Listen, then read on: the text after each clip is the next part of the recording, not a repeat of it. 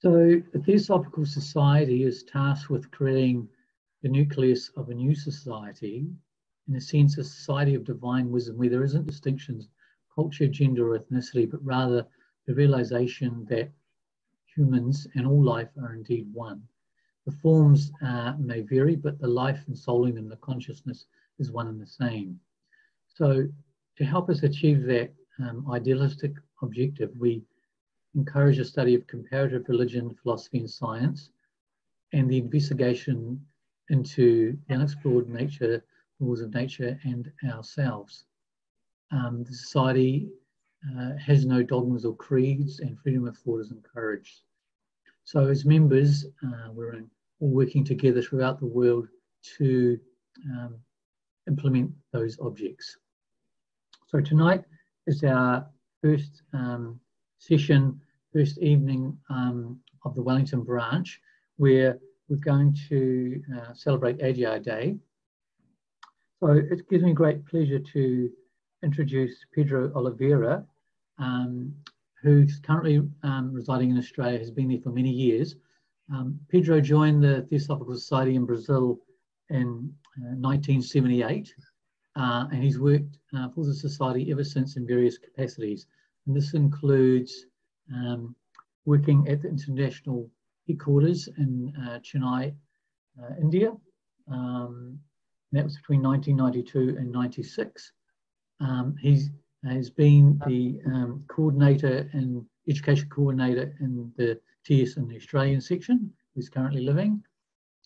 He was the officer in charge of the editorial office whilst working in ADYAR. And he's also been the international secretary and the president of the Indo Federation. Pedro has also written several books, including the Sri Rama Life of Beneficence and Wisdom, CWL Speaks, and Crisis in the Theosophical Society in 2018, and Annie Besant in India. So Pedro has done a lot of work for the Society, and we're very fortunate to have him speak with us. So, and many of you, some of you have met Pedro when he's been in New Zealand and in overseas. So, Pedro, over to you, and thanks for being with us in Wellington Lodge, and for everyone who's joining in from New Zealand and anywhere else. Thanks. Thank you, Simon. I also thank Sushma for the invitation to address the members of Wellington Lodge and from other lodges in New Zealand as well. For some good reason, Zoom has enabled us to continue to meet, even if not physically, so we can still continue this inquiry. I have said this more than once, that one of the very extraordinary characteristics of the Theosophical Society is that it is not a belief-based organization, but it's an inquiry-based organization. So it really encourages all of us as members and the public who come to us to inquire, to find out about Theosophy, and to see what aspects of Theosophy, the Theosophical teachings, can help us in our daily lives and so on. So it's a great privilege to be in the TS. And I joined when I was a young man in Brazil in 1978, and I never thought in my wildest dreams that so many opportunities would have been given to me. So ADYAR Day is a very special day. It's the day that in which lodges and members worldwide remember ADYAR as the international headquarters. A little bit of history, very briefly. The society was founded in the US, in New York, in 1878. But soon after it was founded, the two principal co-founders of the TS, of course there were 17 founders, but the two principal co-founders, Madame Blavatsky and Colonel Olcott, decided to go to India in search of a permanent headquarters for the TS. And they they reached a certain consensus that the place for the headquarters should have a certain ethos or atmosphere, if you like, right? Because they saw the nature of the work of the society as being quintessentially spiritual. The society is not an academic body. It has a number of academicians in its ranks. For example, here in Australia, we have for many decades Dr. Victor Gostin, who is a distinguished geologist as a member of the TS, Dr. Olga Gostin, an anthropologist and so on, Dr. Dada Tatre, who has a degree in philosophy of science. So the society doesn't welcome intellectuals and academicians, but by nature, the society is not an academic body. Anybody who agrees with the formulation of the three objects and pay the necessary fees is entitled to join. So they started their search. So they left New York in November 1878, and they landed in Bombay in February 1879. And initially, they rented a place called Crow's Nest. There are many quirk names in the history of the society, and this was the house where they stayed in Bombay. In that time, Bombay, at that time, Bombay was still called Bombay, not Mumbai. So, and the headquarters was there. And it was there in October 1879 that Madame Blavatsky founded the official journal of the TS, the Theosophist, which is still in existence and a monthly journal. The Australian section has contributed to by creating an index of theosophical periodicals, and you can find all the issues, all the contents of all the issues of the Theosophist from October 1879 to February 2022, which is, it's quite a feat, but, and it helps the research as well. So, but they realized that Crow's Nest would not be the permanent headquarters for some reason. So some members from Madras invited them to go to Madras, which is the capital of South India, so to speak. And Madras at that time was well known for attracting very profound and serious pundits. That means pandit in India is someone who has a profound knowledge of Sanskrit and the Shastras, the Hindu scriptures. Not many people can do that, but they could. And but Colonel Olcott said in one of his one of the passages of Old Diary Leaves that it was the presence of Swami T. Subba Rao who attracted them to Madras, because they not only they had met him, and he was a young lawyer in the Madras High Court at that time. In India, they would call a lawyer at that time a vakil or a pleader, right? And he was a very profound occultist. And Madame Blavatsky had such a regard for him that she wanted him to help her to edit the Secret Doctrine. Just imagine, she wouldn't invite anybody to edit the Secret Doctrine, but she did invite Subba Rao. And eventually he didn't agree to some of her, some of the content she included. She felt she was talking too much about the adepts, too much about the masters, and he was an initiated Brahmin, and he wouldn't talk about subjects like initiation and adepts and so on. So he withdrew, but he continued as a member of the TS. So Madame Blavatsky and Colonel Olcott went to Madras in May 1882. They went there, and they were driven to ADYAR. And Colonel Olcott said, the moment we saw ADYAR, we knew that our future home had been found. And he was very moved by that. And then he was in what today is the headquarters hall. Of course, the headquarters hall has been modified from the original design, but there is still a core area which is the original hall of the headquarters. And he was discussing with members how a strategy to obtain financial loan to pay for that property, 53 acres, right? It was called Huddlestone Gardens at that time. And then while Colonel Olcott was a very objective man, a man with experience. He was a lawyer. He prosecuted corruption in the American army during the Civil War, and he did receive death threats and so on. And so he was discussing the practical details. In the meantime, Madame Blavatsky went to the roof of the property. When she came back, she said to Colonel Olcott, "Master wants this place bought." So Colonel Olcott, then he realized that it was not time to continue extensive prospective studies about what to do. He, with the help of a number of Indian members in Madras, they bought that property, or they leased it.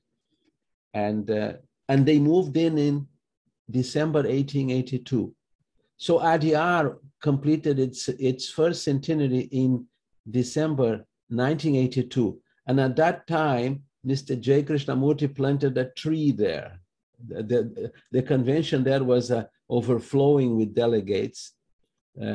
I remember I was in Brazil, and I used to receive the Theosophist by air mail, and I was so enthralled when the December issue of the Theosophist arrived. Not the February issue arrived, because it contained all the talks of the convention, including discussions with Fritjof Capra, Rupert Sheldrake, Rohit Mehta, Radha Bornier, and so on, and Rene Weber, a very distinguished member of the American section. So these are the beginnings of ADYAR, and some members maintain, I think with a good deal of common sense and reason, that the fact that Madame Blavatsky lived there for 3 years, she moved there in December 1882 and she left for Europe in March 1885.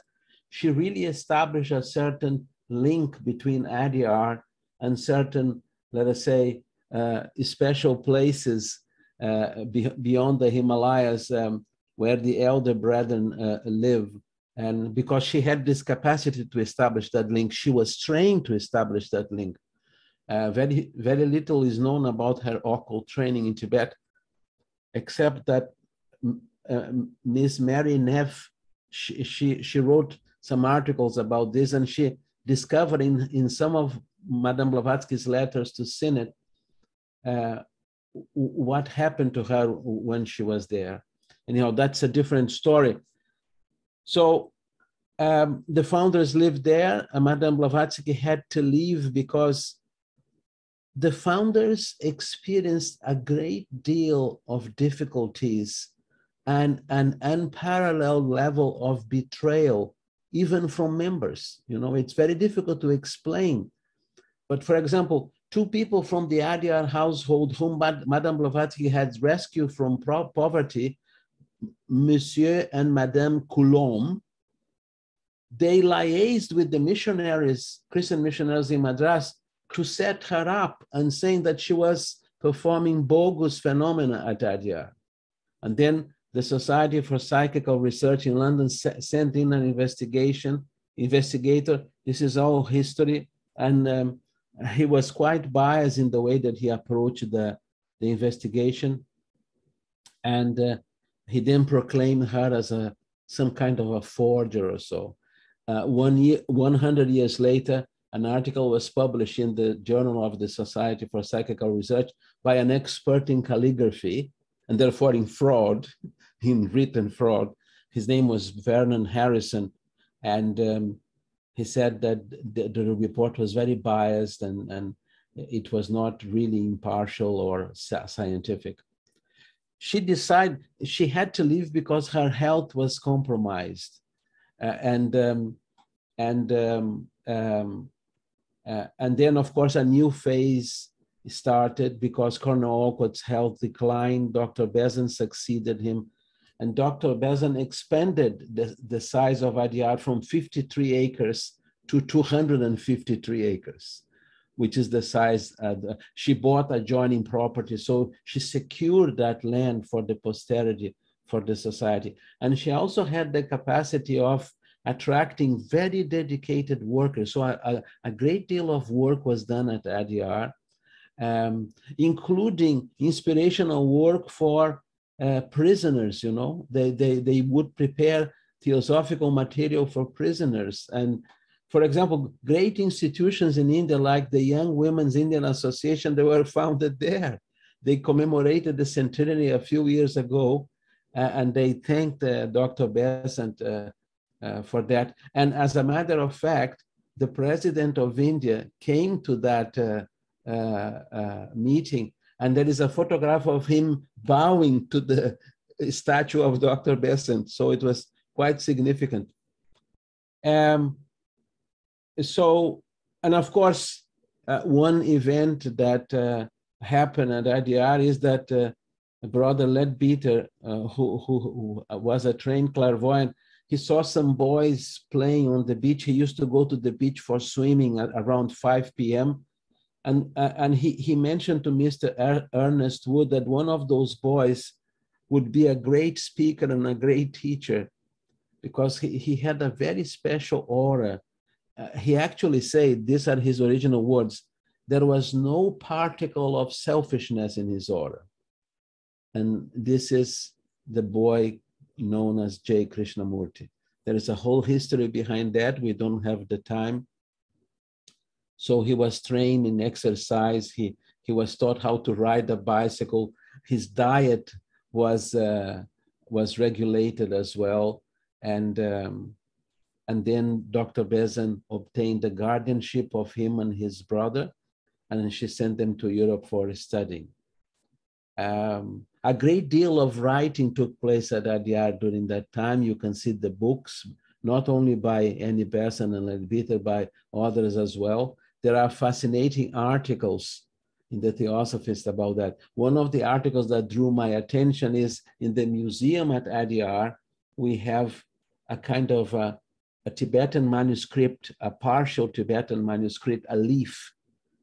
And the librarian of the TS at ADYAR did some study, and they couldn't make a connection with the past. They were finding it difficult. So he came to Brother Leadbeater and he did some investigation, and he said, this manuscript is connected with Nagarjuna. So they continued to investigate, and they say that Mr. Leadbeater was right. They even located from which folio in the manuscript from Nagarjuna that leaf was.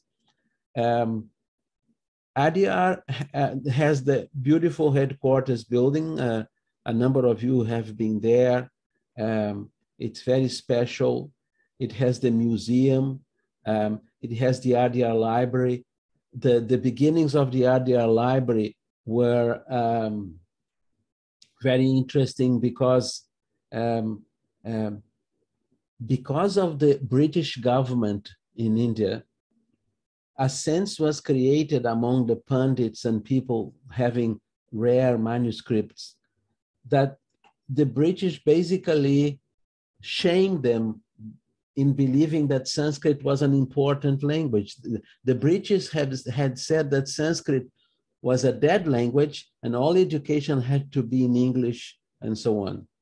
Just imagine those of you who have studied the Bhagavad Gita or the Upanishads or the yoga aphorisms to consider that dead language. But that was the attitude of the British officialdom. And when the Hindus realized the work that Colonel Olcott and Madame Blavatsky and others were doing, they became more confident, and they brought him some very rare manuscripts that they had stored in their houses. And Colonel Olcott traveled extensively through India, and he collected some so rare manuscripts, in Pali manuscripts, Sanskrit manuscripts, Tamil manuscripts. Recently, the Tamil manuscripts have been catalogued by the ADYAR library. So, and the ADYAR library receives academic publications in Eastern thought, Eastern philosophy, Indology, and so on, from around the world. And it receives scholars and so on. It has a very nice reading room. Those of you who have been there know that. And it has in the hall of the reading room one of the beautiful paintings of Sri Shankaracharya, and who was considered by Madame Blavatsky a very great adept, a very great teacher. So we have the library, we have a number of residences as well. A former president of the TS, Radha Bournier, lived by the beach and near the beach, and her house is called Parsi Quarters. And she explained to me that that building was built by the Parsi community, mostly from Bombay, and it had many partitions, and later on it became more spacious and so on. Besides that, we have some highlights in the life of ADYAR, which are the International Convention, which at the moment they can't be held with people because of the pandemic. But also we have the School of the Wisdom, which was started by Mr. Jinaraj Das in 1949. And some of you had the opportunity to attend the School of the Wisdom. Many eminent theosophists spoke there, including Clara Codd, Mr. Geoffrey Hodgson, Mr. Sri Ram, Ian T. Hoskins, and many, many, many others. But there is something about ADYAR that it's difficult to describe it, because it's not the buildings, it's not the activities, it's the place itself. And the best designation that I have found over the years to explain the spirit of ADYAR, the atmosphere of ADYAR, was given in a book by C.R. Groves. He and his wife, Daisy Groves, they were TS members from England. He was the general secretary of the TS in England. And he wrote a book about ADYAR, and he said something about ADYAR that I could never forget, and I think it's very precise. He said, at ADYAR, unlike many other places, one realizes that the center of life is everywhere except in the personal self. The center of life is everywhere except in the personal self. And theosophical literature confirms that. We are human, we tend to be self-centered, we think that this is normal and so on, but by being self-centered, we miss very much of what the nature of life is. And Mr. Sri Ram, our 5th president, he said, there is an extraordinariness in life. Every form of life is extraordinary. And to be a real student of the author implies to become sensitive to this. Because if you can become sensitive to this extraordinariness of life, you are not going to affirm yourself or callously or indulge in criticism of others or disharmony. All these things belong to the personal self. The Buddha was slightly more blunt, I must say that. Perhaps do I have 2 minutes, Simon? Yeah. The Buddha said to his disciples, this is not part of a public sermon of the Buddha. It's part of one of his sermons to his disciples. He called them bhikkhus, right? They are monks or disciples. He was talking about the self. He wanted to convey to them the dangerous nature of the self. And he said, the self is like a stranger that knocks on the door of a householder in the middle of the night. The householder has a rural property, a family, servants, animals. He is happy there. This stranger knocks on his door, and the householder opens the door and says, I'm very tired, I'm very hungry. If you give me accommodation for one night, I'll leave in the morning, and something to eat, something small. So the householder looks at him and takes pity on him and gives him accommodation for one night. In the morning, his family meets the householder, the stranger. They like him, and the householder allow him to stay for one more day, 3 days, 1 week, 1 month, 3 months, 6 months, permanently. One night, the stranger walks into, when the house was completely silent, he walks into the bedroom of the householder with a knife. He kills the householder and takes over the property. And the Buddha said, the stranger is the self. We indulge in horse trading with the self. We indulge in self-justification and so on. And Mr. Groves was basically saying that if we become obsessed with our personal self, with ourselves, we cannot see the big picture, which is life. And this is one of the opportunities that ADYAR gives. I have lived there for some years. I have seen people arriving in the dead of the night at Leadbeater Chambers to stay there for the School of the Wisdom for 2.5 months. And they came down next morning for coffee. They attended one class. They went back to their room, packed, and they left. Because they couldn't bring themselves to live in that kind of atmosphere. Other people, they complained about everything, about the food, about the mattress, about the pillowcase, about the pillow, about the sink, and so on. And so these things happen. But what is connected with all this is the sense of self. Finally, ADYAR has some important social activities. Cornell Olcott founded many schools. Most of them he'd handed over to the government.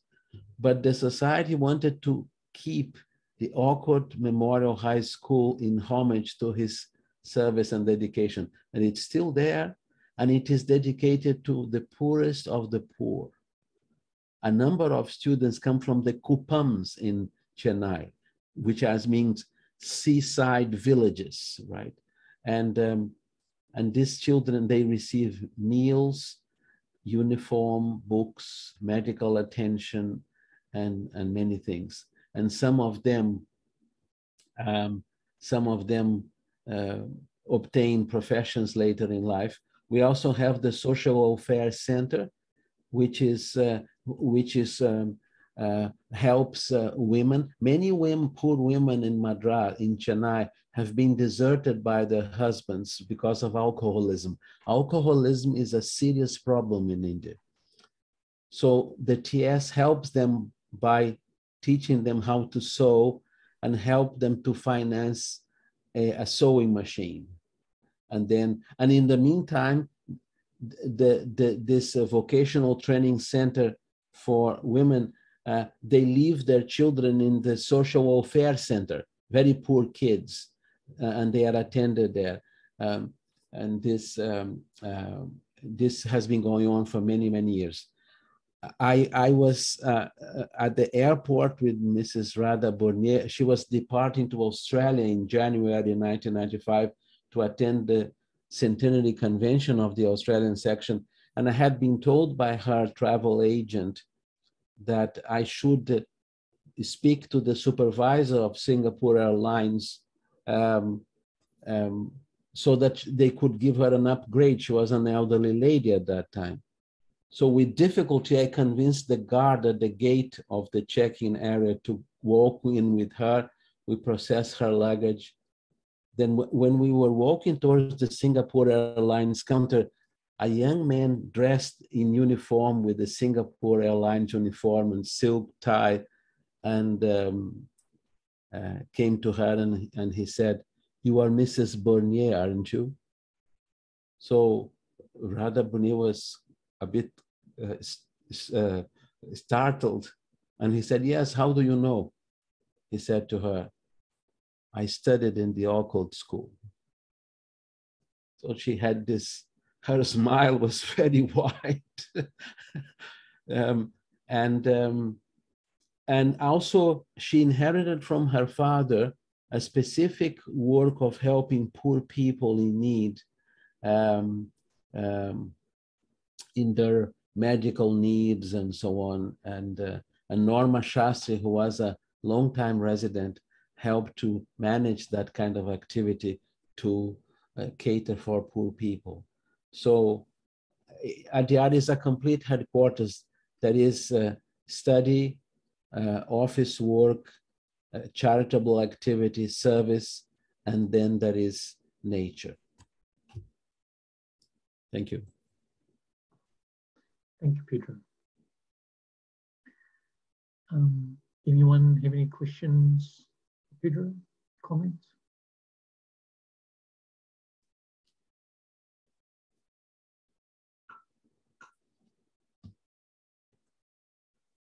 Yeah, well, I'll just mention something in terms of, having that experience. I was able to go there as a young theosophist. I was 28, and I joined the society about 5 years earlier, and I'd been working in the HPB Lodge in Auckland, getting involved in the work, sharing it, the message with my young friends, and I got sponsored to go over. So I did the School of the Wisdom with Ravi Ravindra in '95, January, February was the Bhagavad Gita, the Yoga Sutras of Patanjali and the Bhagavad Gita, and Gospel of John, yeah.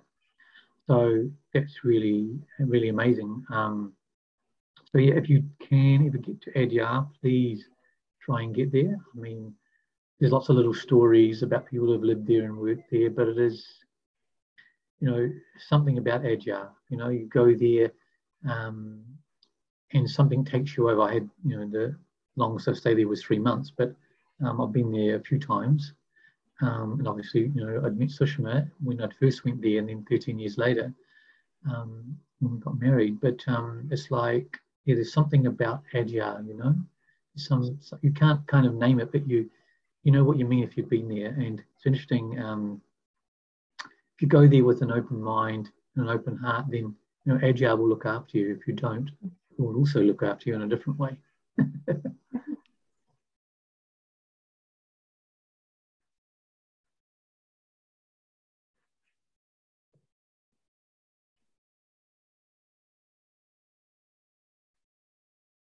Do you have anything to add, Sashi, from your time in ADYAR? Because you'd worked there as well.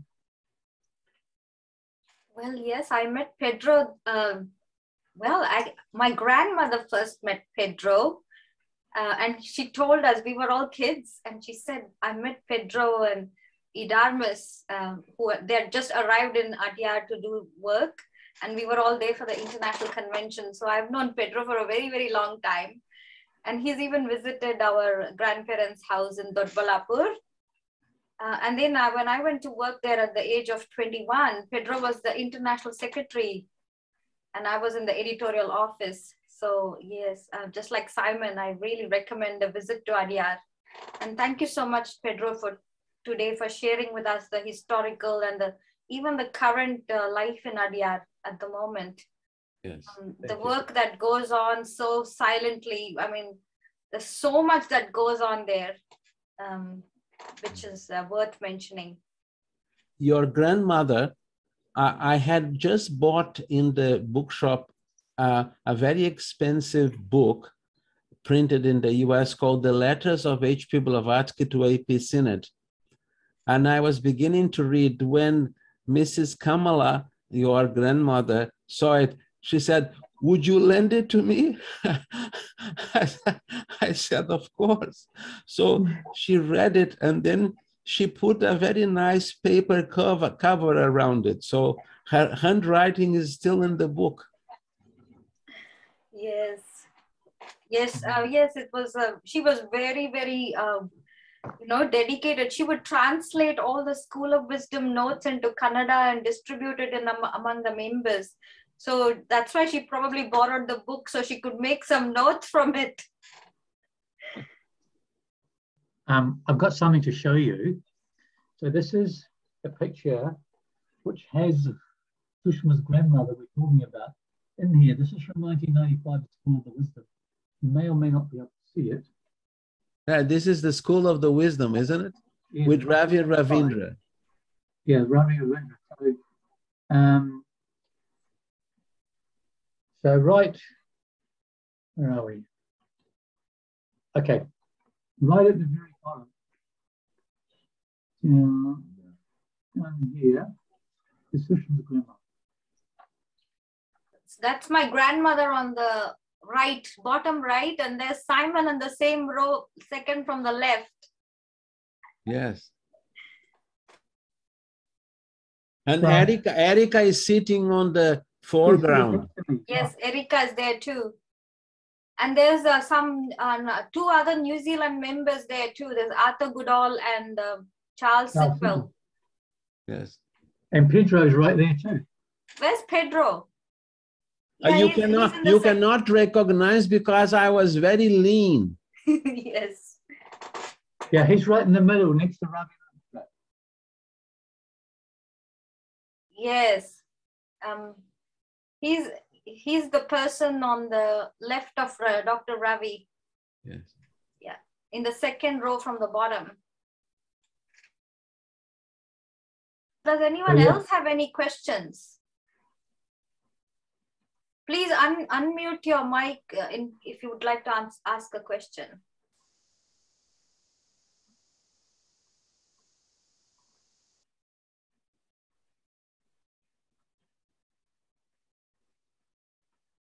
I'd like, here's May from Wellington, and I'd like to ask you if you've heard anything about what's happening there during, I presume, India's cover in COVID and all that sort of thing, and just how they're managing to cope with the current situation.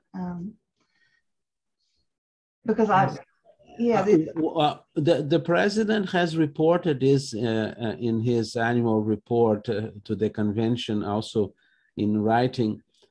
Because of the seriousness of the pandemic in Chennai, they had to close down a number of activities. First of all, they had to close down the compound to walkers, because one of the nice features of ADYAR is that we have issued permits to people to walk from the compound during certain hours of the day. But we had to cancel this because of the risks involved, you know. And I believe that a number of departments are working again. And but of course the difficulty remains because, excuse me.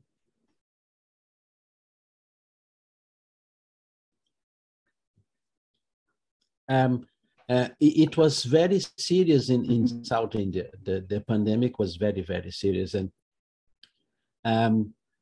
I think the management managed not to have too many residents infected by COVID because of their policies. But the School of the Wisdom is working online. The convention is working online. So these things are there. I believe there is a limited use of the library now. There are restrictions everywhere, but so the ADYAR as a headquarters is coping well. That's my feeling.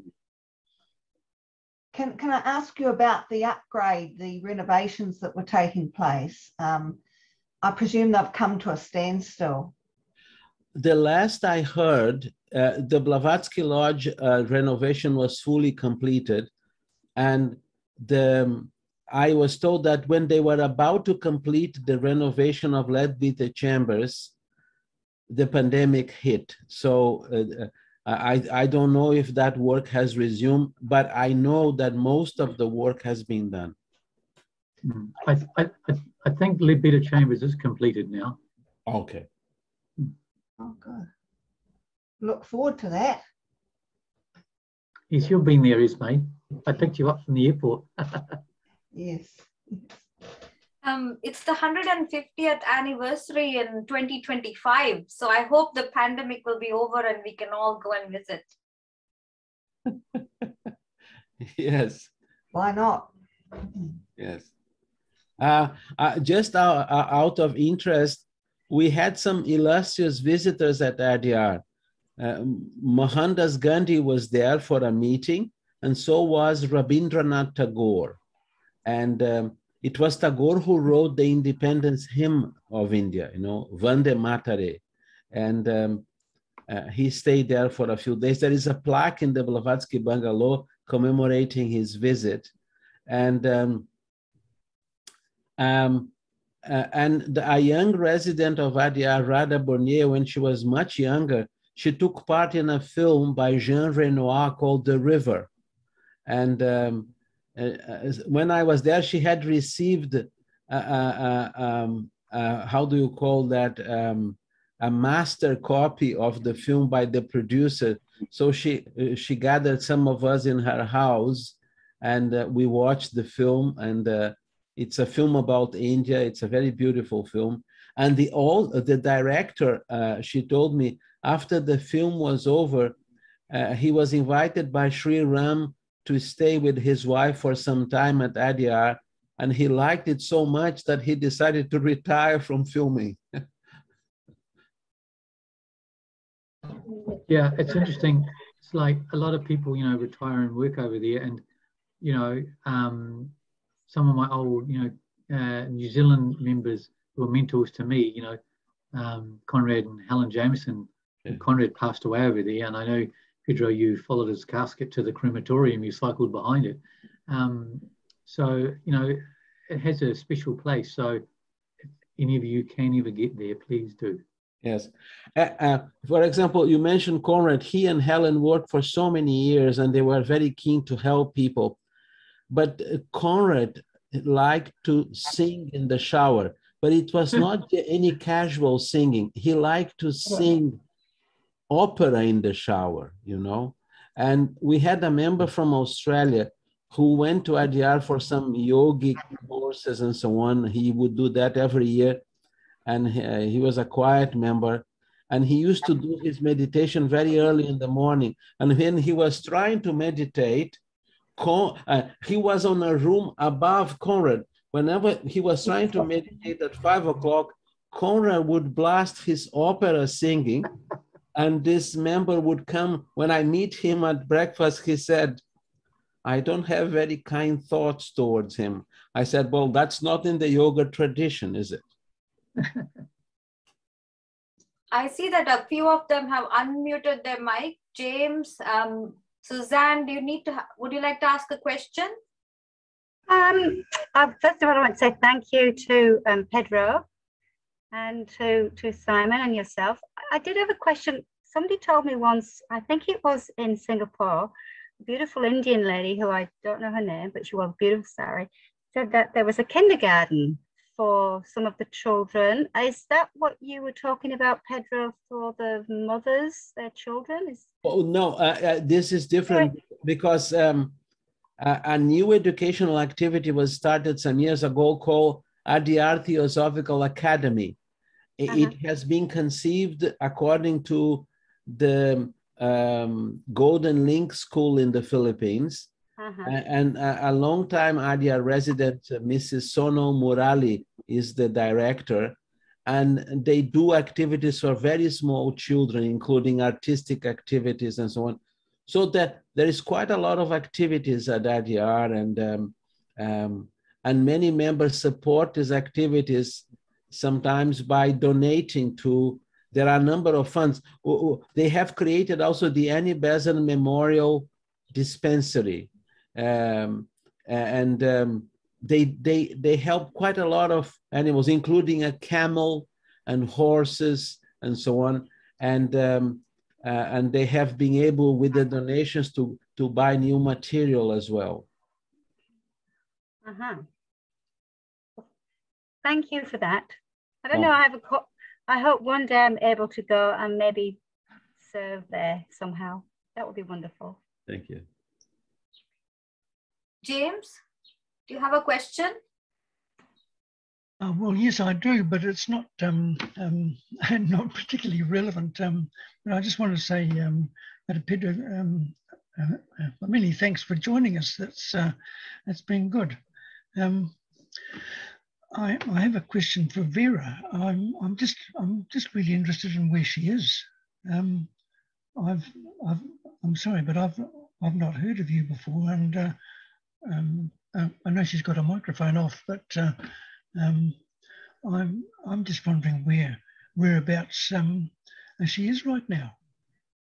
So maybe you could tell me. Well, I'm in Auckland. I'm in Auckland Lodge. I'm a member for several years, and I did. This is the Lodge. Auckland HPB Lodge, yes. But I'm originally from Prague, from Czech Republic. Yeah. Oh, okay.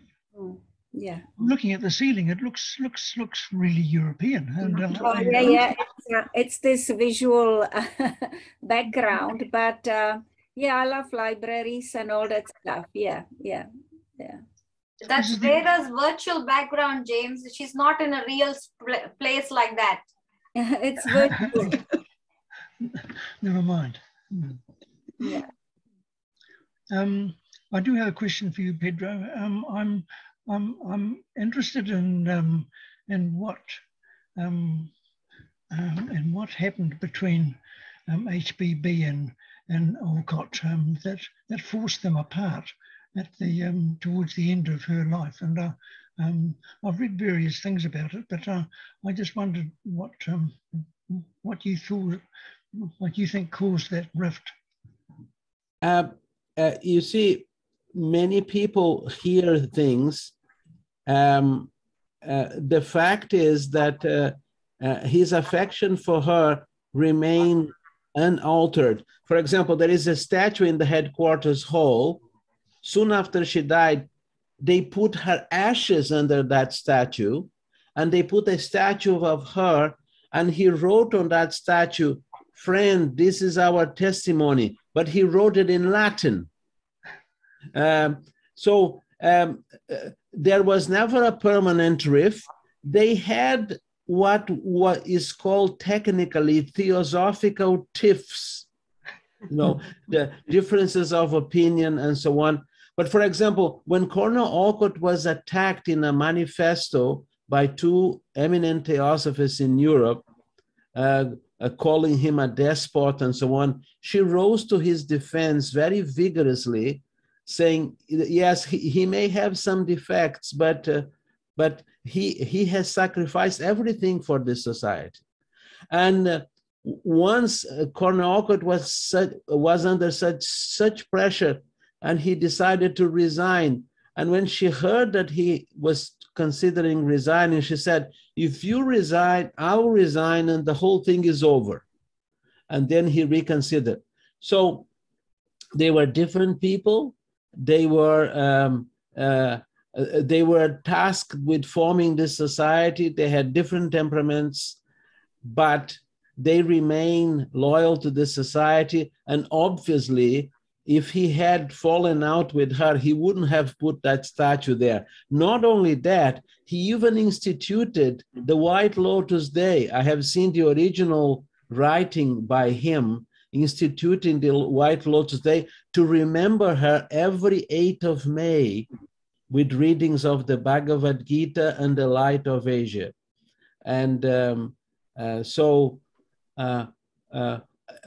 sometimes people say things without studying the historical evidence, you know, and I have happened to read his writings and her writings. Even the masters in their letters, they say that they couldn't find another like him, you know, in order to help Madame Blavatsky with her work. It's interesting in terms of, you know, the work and the personalities, because we all have it. And it's, you know, Annie Besant famously said, if you want to learn brotherhood, get on a committee, you know. So it's like the society is what they gave their work to, and what, you know, we've given our work to, because people come and go, but the society and its ideals remain. And that's what we have to keep in mind, particularly when you're having maybe a few theosophical tiffs, as Pedro has put it. But at the end of that, you know, there's something else which is keeping us here, which is drawing us on. And that's what we've got to touch and keep in mind, which is what Pedro alluded to right at the start of the evening, which is kind of a good segue really into, we'll just wrap up a bit. Simon, June has her mic unmuted. She might have a question. Okay, sorry, June. Yeah, yes, I do. When you said when the property was bought in Madras, it was called Huddlestone Gardens, which sounds to me incredibly colonial. When and why did it become ADYAR? Yes, the name of that property, particularly the headquarters building, was called Huddlestone Gardens, and it was obviously colonial. It had been built in the 1850s, so they say. And but of course, the moment the founders moved there, it became the international headquarters. That was their dream. They wanted a permanent headquarters for the society, and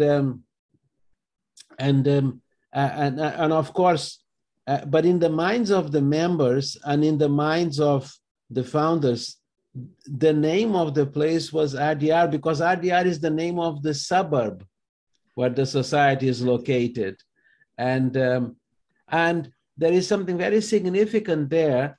There is a river. Colonel Olcott used to swim in that river. I don't think even Simon would swim in that river today. You know, there is this river, and the river flows to the sea. And there is this notion that whenever that river meets the sea, there is a profound metaphor for liberation. You know, the individual river merges into the sea. So there were a number of things, but yes, when the founders moved there, they started calling it ADYAR. Yeah, thank you. Okay, any further questions, comments, Pedro? All right, well, I'd like to thank you, Pedro, and thank everyone for attending the Wellington Lodge's first Zoom meeting for the year.